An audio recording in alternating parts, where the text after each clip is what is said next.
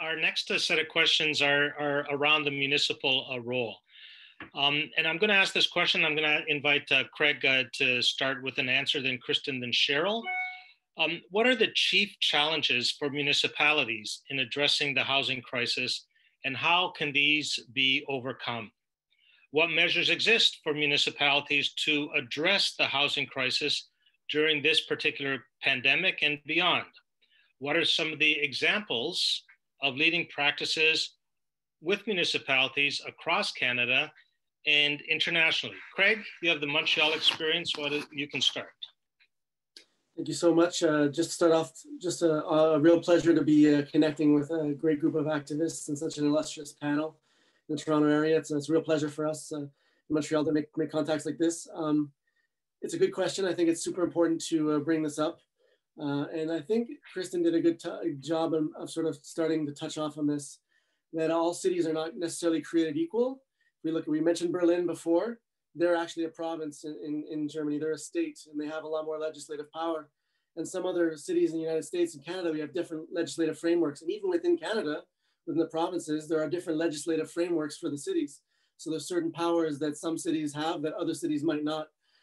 So it's important that we recognize that when we start talking about what can the municipalities do, because Kristyn said it, we need all three levels really to work well and in the same direction in order to get the most amount done. So, and for the Montreal, I thought I'd bring a little Montreal perspective in it. We did get some recently devolved powers in 2017 that allowed us to have a lot more rights within housing and planning. And we'll talk about this later. I'm sure you'll want to talk about our right of first refusal, which is something as a tool we're using in Montreal now. And that's something that we had to be legislated for us by Quebec. But there are a number of other strategies that we're putting forward. We've just passed a very strong zoning and inclusion bylaw. And this bylaw may be amongst the strongest in North America. We're making 20% social housing obligatory or financing for 20%, including really good options for land seeding and trying to incite people to hand over the land or to build turnkey social housing. There's an affordable sub-market housing component as well, and a family component as well, family housing, so 3 bedrooms or more. And that'll be obligatory for all development starting in April 1st. So something that's very strong that we're using in Montreal to bake in future affordability. But of course, we need to act right now. We are facing housing crises and a pandemic crisis across the country. So land buys are really important. And that's something Montreal is doing, is purchasing a lot of land in order to build more decommodified housing. We've put $50 million for the past few years. We've already spent about 2/3 of that for this mandate. And then over the next couple of years after, we've already budgeted for $108 million also. And land is expensive, so that's small, but it's still a really good piece of it. We've also created an innovation fund for affordable housing that doesn't fit into the provincial or the federal programs, so that Montreal can directly fund housing initiatives that might not fit into other programs. And another thing we've done in Montreal is to try to improve the quality of life for people who are already renting right now. So we've really boosted the amount of inspectors we've had for housing sanitation and given them better tools and more tools to work more efficiently and to do more of the work that we need to make sure that our housing stock is in good shape and that people are respected. But overall, I think we're talking about the same thing. And I think control of land is something that I've fleshed out as one of the main arguments written in the paper that was submitted by Mr. Albioso Cahill. And I think that's something that cities have to be pushing for, try to get more socialized land, more decommodified land. Great, thank you very much. Just before Kristyn starts, I would be remiss if I didn't advise you of this. There is at the bottom of your screen, there's a little section called Q&A. If you have a question that you have or a concern or a support that you want to indicate, please put it in the Q&A section at the bottom to all of the 117 participants that have joined this session. We want you part of the conversation, and we will have there are some folks who are going to be collating some of these questions and concerns, and we will have a chance at the end, towards the end of the meeting, and panel to basically address them. Kristyn, over to you. What can Toronto do around the housing crisis? Joe, this is an excellent question, and one that I think many people are struggling to find an answer and strive to get to outcomes. And largely, I think that the conversation around housing at the municipal level has been a little bit late to the table. And it has a lot to do with Martine's point that housing was always seen largely as a federal responsibility, especially when it comes to social housing, federally capitalized and helped build, and oftentimes with the support of the province. When those two big actors left that field, there really was a void, and I don't think the City of Toronto has ever fully stepped into it thinking it would be an exclusive City of Toronto responsibility. I doubt very much any urban center thought it was their sole responsibility to build housing just because of the financial instruments that are available to cities, because of the lack of ability to finance from beginning to end, acquisition, build, delivery, operation. It's significant, which is why probably it has not been done. There is oftentimes a proposal put forward by municipalities and sometimes by provincial governments that if the federal government steps in, then so will the province. And if the province steps in, then so will the city. So we're always looking for that tripartite arrangement.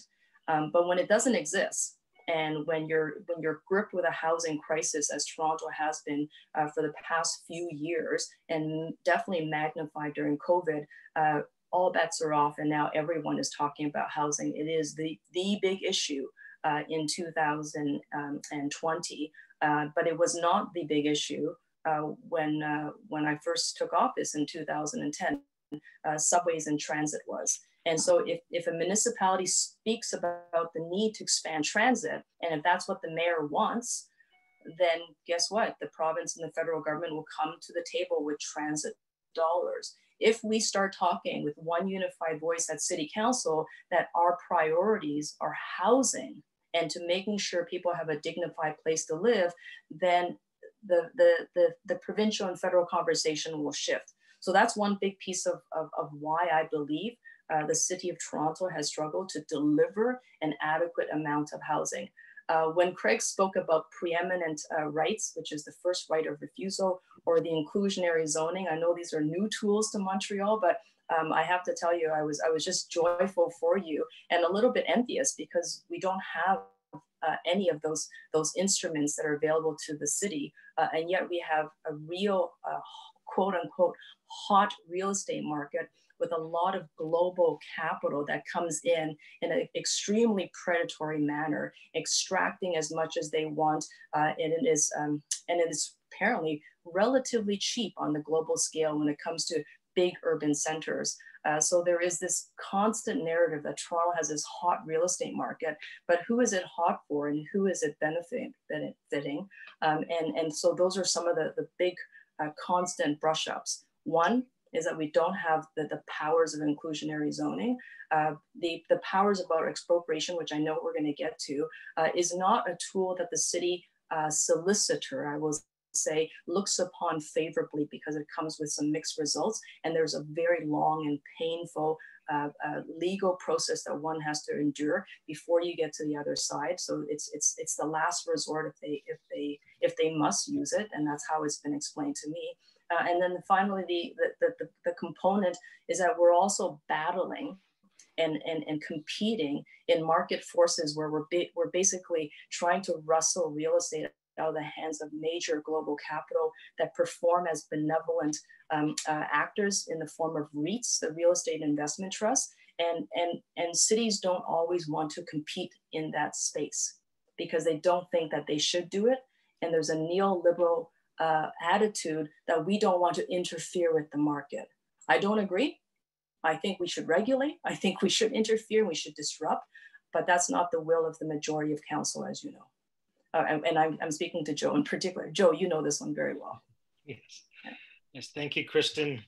Cheryll, your perspective on the role of municipalities and what they can and cannot do. So the role of municipalities, I think, would be to do the first step, which is to engage the community adequately. I think the role of engagement is not just about kind of the fuzzy feelings you get from talking to people.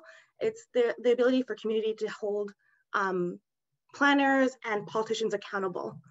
And so you see that, for example, in the Regent Park case, where there was a really extensive engagement process, and the community is now the ones who's going to the council and going to planners and asking for the results. And so I know the City of Toronto, as one example, is looking at being more inclusive in their planning process. They just recently released their Missing Middle Open Opportunities for Housing report, in which they acknowledge that the history of planning for single detached housing in the City of Toronto has been at a at the detriment of marginalized communities such as Black and Indigenous communities, as well as I would add women.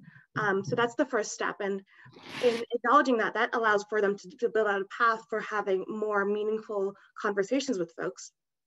It was mentioned by Martine about financialization. Kristyn also mentioned this as well. It's important to note that just over the course of the pandemic, that the top 20 richest billionaires have raised they're $37 billion richer, and the 10-year national housing plan is a $40 billion plan. That's at the federal level, right? $40 billion for a 10-year national housing plan, 20 billionaires, $37 billion over 6-7 months.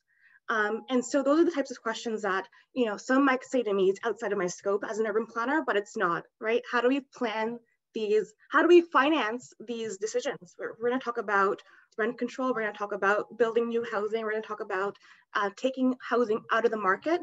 We need to be able to talk to communities so they are prepared to make those requests of our politicians. And we actually really need to be talking to developers and asking them, where is your voice in this conversation, right? I would love to have had this panel with Tridel, saying these things, and or another one of those, the REITs talking about, yeah, we're kind of getting away with a lot right now, and it's just really easy for us to do that because we're not being held accountable at the scale at which we need to. We have, great politicians like Kristyn at the local level. We have provincial level great politicians, but what planning really needs to do is to be able to go out and to get people more involved politically. And one of the first steps to get people involved politically and to understand, their potential is to engage them in planning processes, engage them in conversations as small as, what do you think about your rental building, and what would you like to see change there? Like, that's one of the things that I'm doing right now in Eglinton Avenue West. Actually, your former ward, Joe, is I recently won a CMHC grant where I'm working with tenants to talk about affordable housing. And the current councillor,